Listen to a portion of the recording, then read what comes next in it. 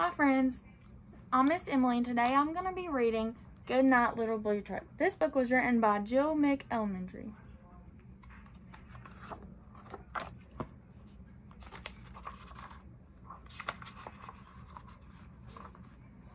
Bumpity bump, down the road came the little blue truck with good friends Toad. And right here we see a blue truck and a Toad is driving it. Do we think Toads can actually drive a truck? Thunder crashing, lightning flashing. Two good friends were homeward dashing.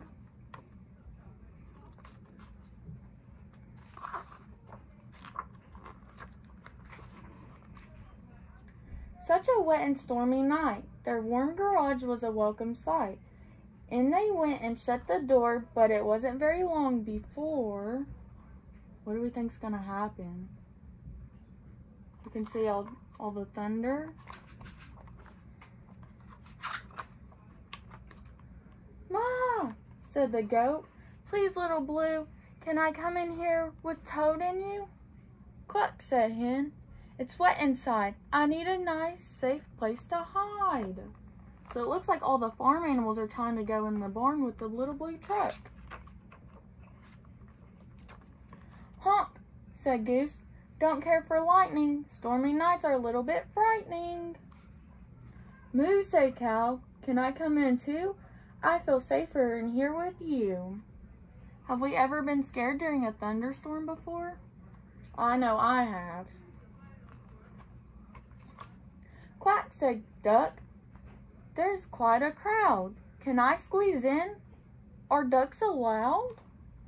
"Oink," said Pig, "is there room for me? I'm cold and wet as I can be."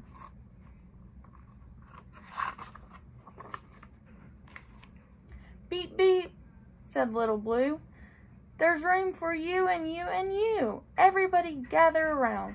Thunder's such a grumbly sound." So Little Blue is being very kind right now. He's letting all the farm animals come in with him. Clouds bump and tumble in the sky, but here inside we're warm and dry, and all the thirsty plants below will get a drink to help them grow. Close to Blue, over and under, they listen to the rain and thunder. Duck said, loud as he could quack it, "Thunder's just a noisy bracket." "Boom," said Goat, "it isn't scary. I was not afraid, not very." "Just a noise," said Pig. "No wonder I'm not scared of a little thunder." So they're trying to be brave right now during this thunderstorm. After a while, the clouds blew on. The night was still, the storm was gone. Goat said, "We feel better, Blue. It's easy to be brave with you." Pig said, "I feel sleepy now. Let's all head for home," said Cow. "Beep," said Blue, "just hop inside. All aboard for bedtime ride." The rain had stopped, and way up high, the moon was a smile in a starry sky.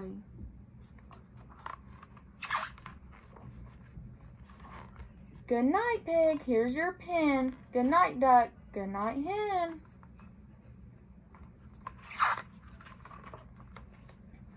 "Good night, Goat. You're home now. Good night, Goose. Good night, Cow."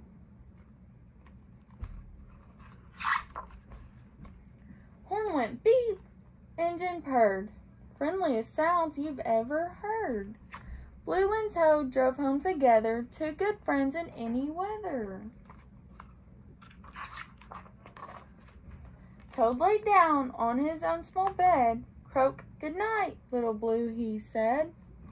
Blue gave one small sleepy beep. Then Little Blue Truck fell fast asleep.